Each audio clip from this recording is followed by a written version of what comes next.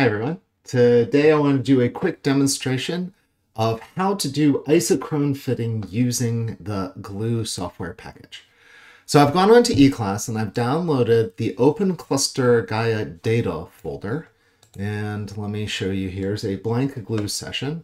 And I downloaded all of these files in a single folder. There's a download button down at the bottom of eClass that grabs the whole folder, and it gets us all of these CSV files. And I'm going to select the Hyades as an example. For your homework, you will have to do the same exercise. Pick something else, Blanco 1, IC 2391, just let your spirit take you. But I'm going to do the Hyades. So drop that on in, and I have some Hyades data, which I can pop in here as per my usual and make a Hertzsprung-Russell diagram. At this point, I am good at that. I am adequate at that. And I'll switch things. And I have a beautiful Hertzsprung-Russell diagram of the Hyades cluster. Looks like we've got some main sequence stars, a few things down here in the white dwarf corner, and some giants. And what I want to do is determine the age and the metallicity of this cluster using a set of isochrones. So all of the things in the Hyades have formed together, and so I have downloaded a set of isochrones from the people who do the MIST models, which is a group at Harvard that does good models of stellar evolution and clusters. And these are all set up as isochrone files, something like this, and they're in the form isochrone FeH00, that's the iron on hydrogen in a log 0, that means solar Fe on H, and then log T is 6.0, that would be 6 million year old cluster. Down here, I could have Fe on H M0.5, that would be half a dex, or half an order of magnitude below solar, so something that's a third solar in abundance of iron, and then the P 0.5 is plus 0.5 dex. And so this is plus 0.5 dex in metallicity and a 10 to the 9 or 1 gigayear population. So what I need to do is I need to load in one of these isochrones, and I'm going to guess that this is, I'm going to pick about 300 million years. There are mostly motivated by the fact that there are white dwarfs down here, and so we have to have stars that have formed a substantial number of white dwarfs. So what I'm going to do is I'm going to take this little isochrone and drop it into glue, and that pops it up here.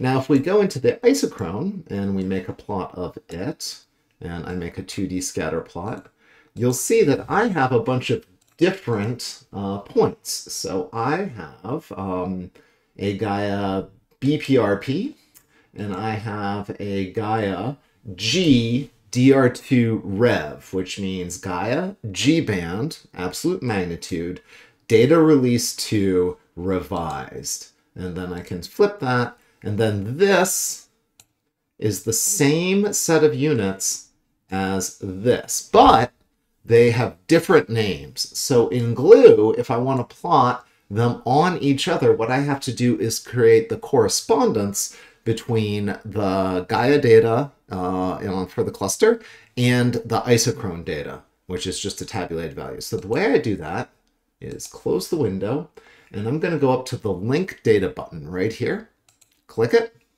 and that's going to give me my link editor.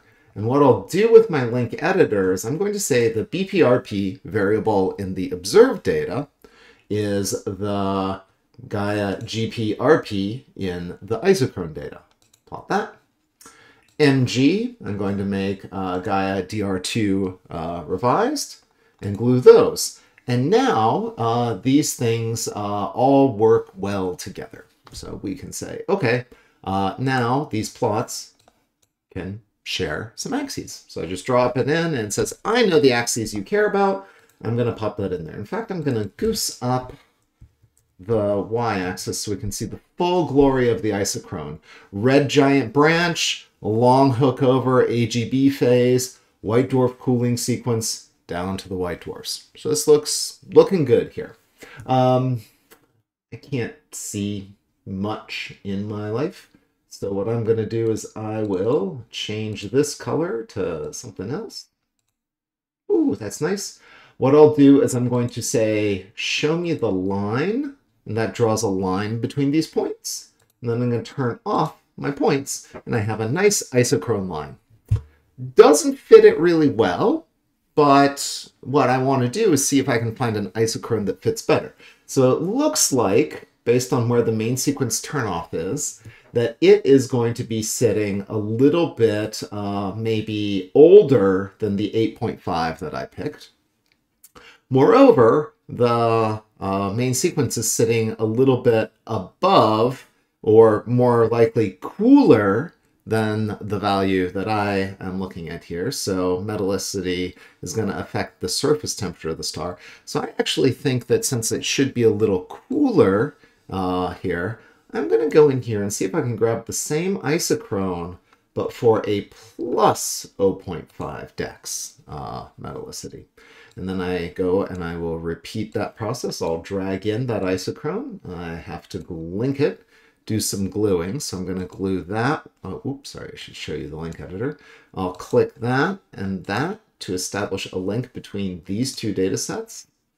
And then I will glue the BP and the absolute magnitudes together, glue.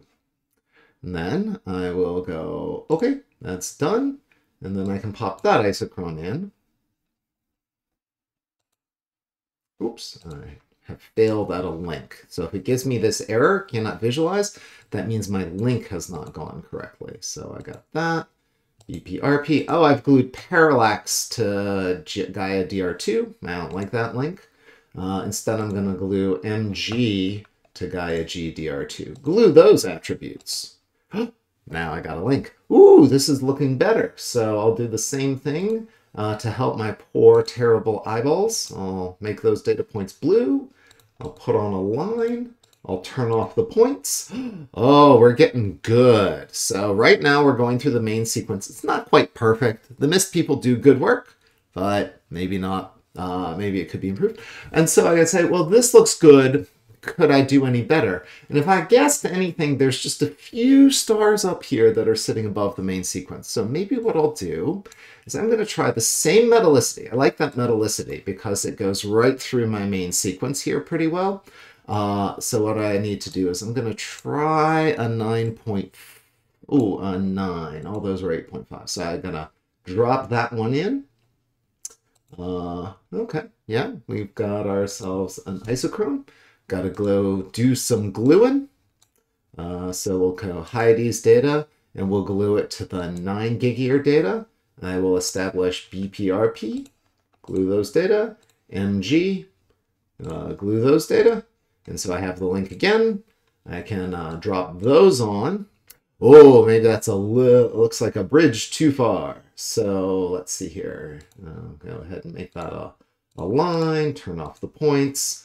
Yeah, so I think I did pretty well on my second shot here. And I think that this age is probably somewhere between 8.5 and 9. Really, I'm just asking you in this problem to kind of find the best agreeing isochrone with the cluster data that you have selected. So this should give you a sense. And so the answer is I would take away everything, boop, boop, boop, now the data, and show a plot that looks a little like this. Now, you might be asking, why did I stop there? Why didn't I choose a different kind of metallicity option and a different age? I probably should, just for completeness, illustrate what will happen if I picked an older solar metallicity cluster, so the 9.0 Fe over H of 0. Let's toss that in there. Glue the data. There's a way to do this faster and more efficiently, but in this case, I think we aren't going to do it that much. So sophistication is going to be inferior to expediency. Drop that on. Interesting. So let's shut off all our other isochrone. Oh, sorry, that's the one I want. We'll go ahead and do some color changes. Ooh, was it mocha? Maybe. Turn on. There we go. And so what you can see is that an older solar metallicity actually goes through the turnoff pretty well and hooks up through here, but does a very bad job of agreeing with the main sequence here. So remember, we do want to use the main sequence to kind of calibrate what our metallicities should be, and then we'll use the turnoff for those points to figure out what the best age is. So use the main sequence for metallicity and then use the turnoff to from the age. So that should give you what you need to do to solve this problem. Again, pick a cluster of your choice, choose something that excites you, and then, or at least is the first one on the list, and then you can upload this image as the equivalent of this image as your homework submission. Okay, that's all we got.